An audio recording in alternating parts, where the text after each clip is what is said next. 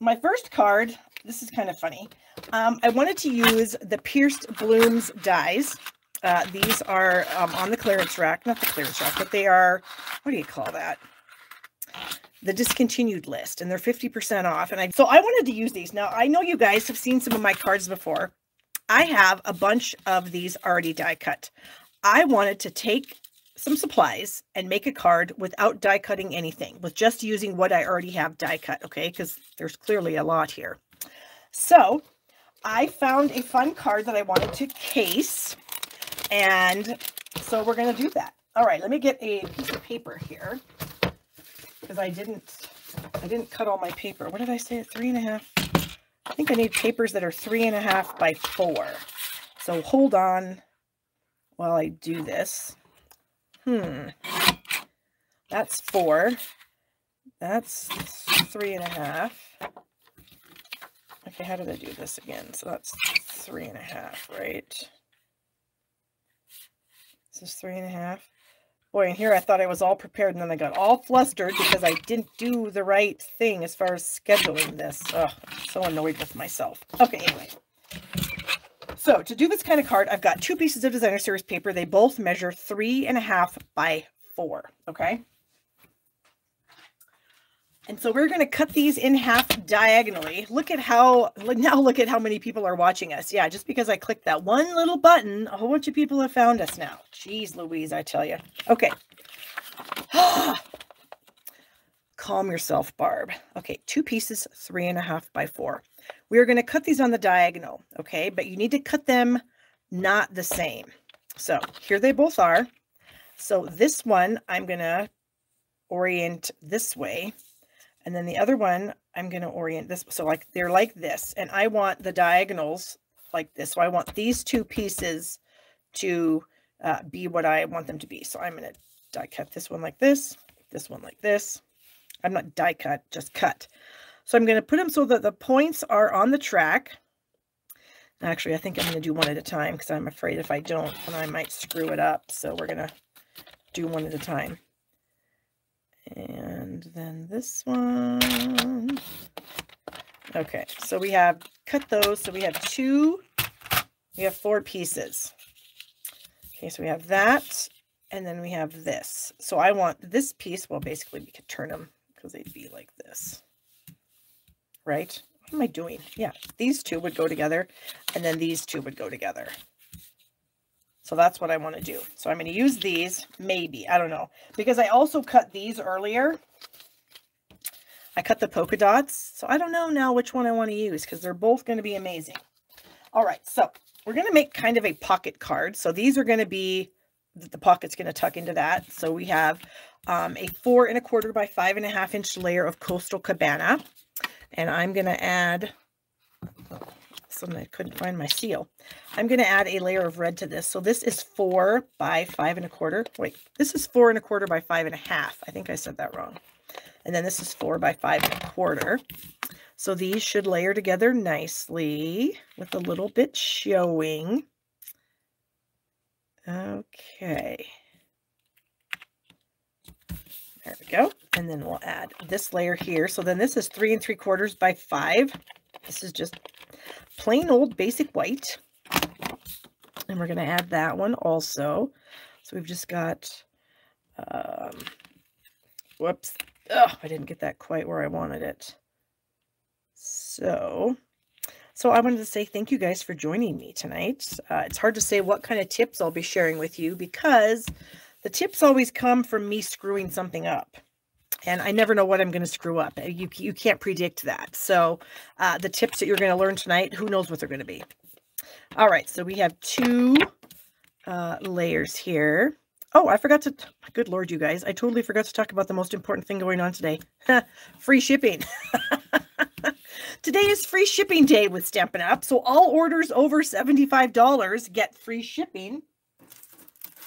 Plus, if you use my host code, I'm going to send you a package of these beautiful glossy dots next month. And here is the host code you must use. It's no, I can't remember. S4. So S is in Sam. 4, Q, U, E, Z, 2. Okay, isn't this pen fantastic? It writes on black and it writes on white. I know, right? And then these are black Post-it notes that I found. So much fun. Anyways, so you must use the host code in order to get the dots. So there you go. Okay, gosh, I can't believe I forgot about that. Probably because I placed my order at 12:01 a.m. this morning. I got up earlier. I didn't get up. I stayed up late and then did it. Okay, so now this is what you would do with these 2 diagonal pieces. Oh my gosh, you guys are saying how much you're loving these dies. I know. And at half off, you cannot beat it. You know what? I honestly think, like, I don't think I'm going to go with the stripes. That's not speaking to me. I think I'm going to go with these little dots instead. Yep, that's what we're going to do. Okay, so I don't think I told you what these layers measured. Oh, now I can't remember. This is 2 3/4 by 4. So then the Fleur de Flamingo is 3 by 4 1/4. So I'm just going to place that on here.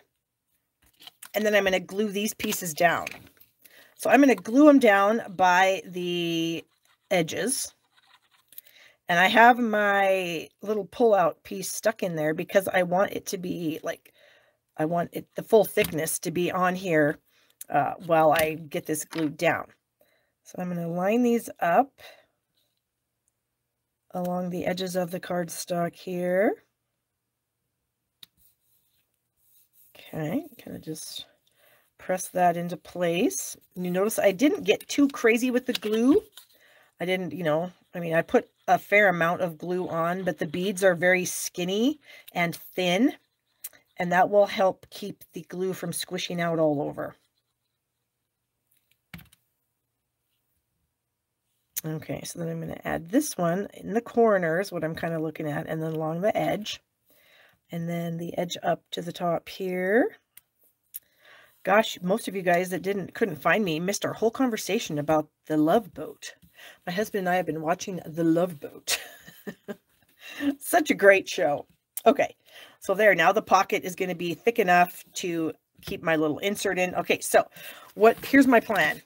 I don't really have a plan, but so I wanted to use, I kind of looked at the tray and thought, what do I have the most of? Well, I have the most of Fleur de Flamingo and red, and then Coastal Cabana. So, let's see. I like that. Where's another one? I need another kind of big one. Yeah, I think this one. I like that one, and I like that one, and I like that one.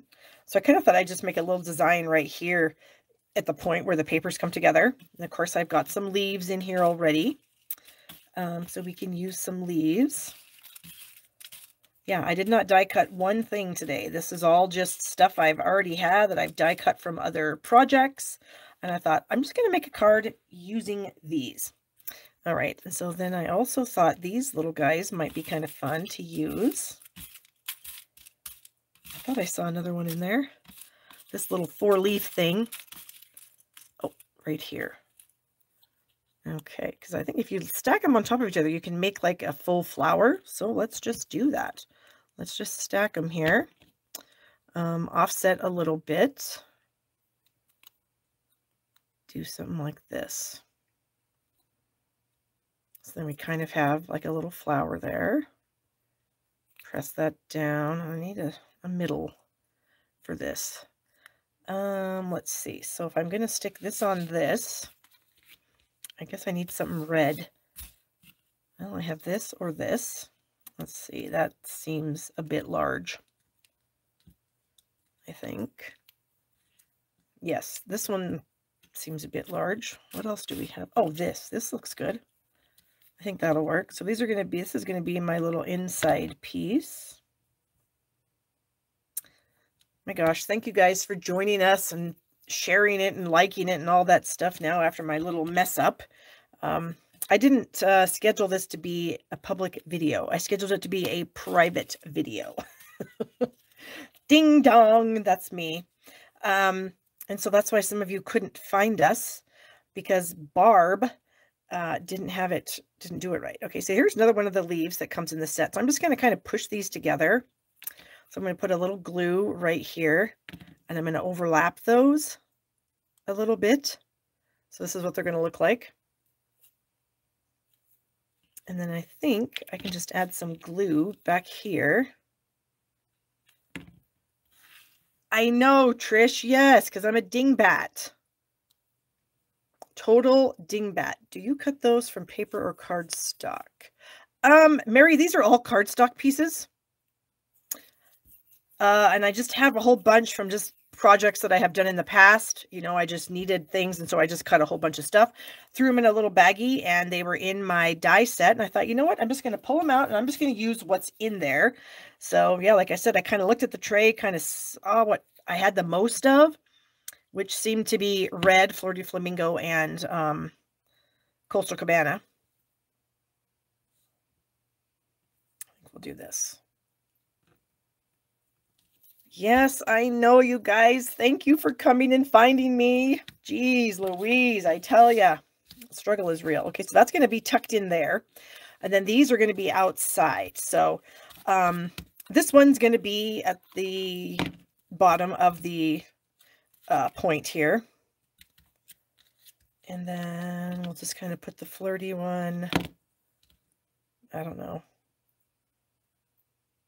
maybe like that. Something like that. This one under, over, I think under. So I think what I might, well, let's see. I think I'm going to put glue on these two petals and then just put them on here. So I don't want any glue on the pieces that are going to be hanging over because I don't want them to stick on that. So just on the pieces that are on the side here. Okay.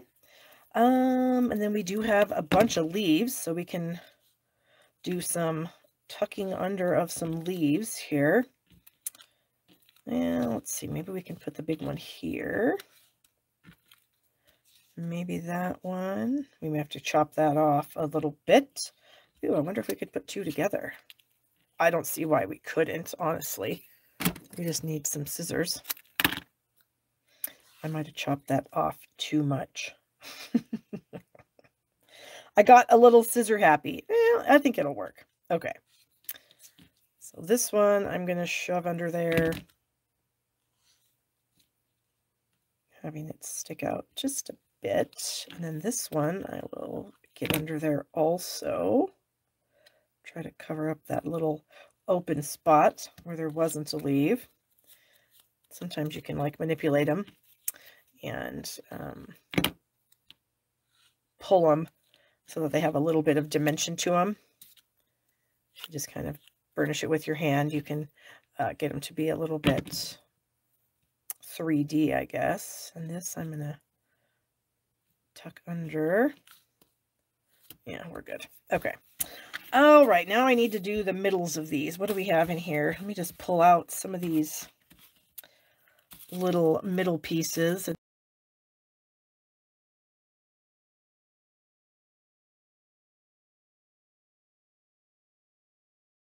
Okay, so I think what we're going to do is we're just going to layer these together. Oh my, something must have stuck on me. I'm still flustered because I'm a dingbat and I didn't have the right setting on this. That's just kind of infuriates me that I did that. But what are you going to do?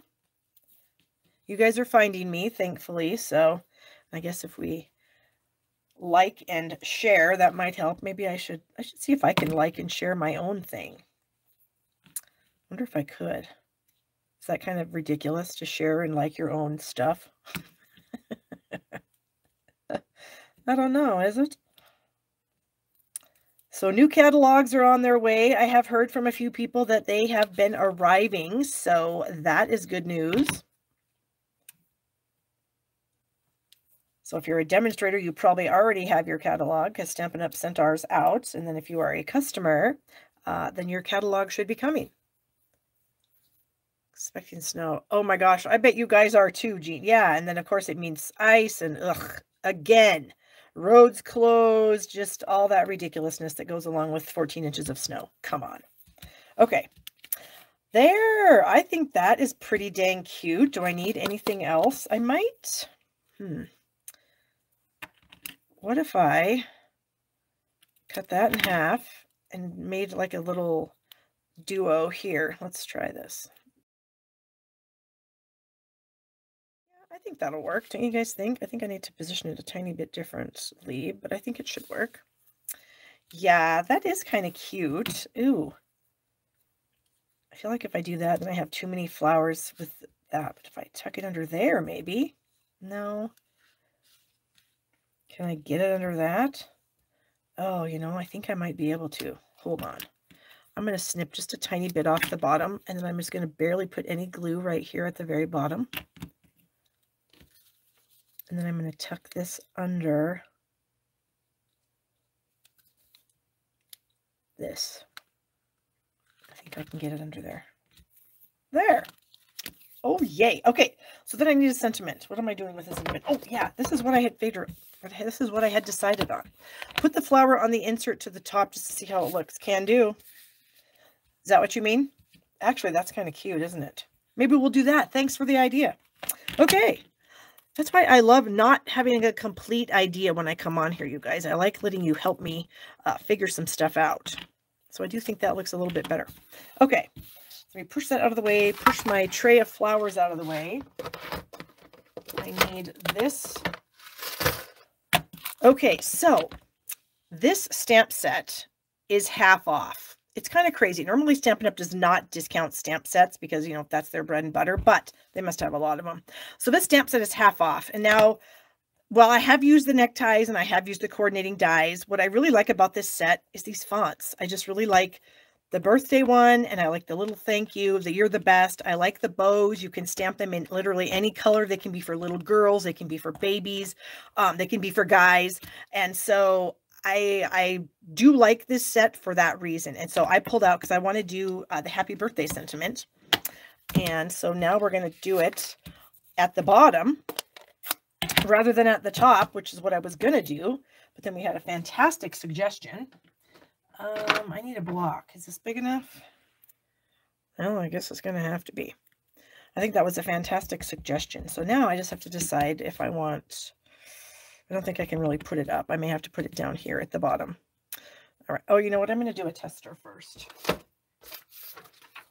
Because I'm not sure if this is going to be even or straight or whatever. So, wow, that is pretty straight. Okay. Okay, hold on. Did somebody put the flower on the insert at the top just to see how it looks?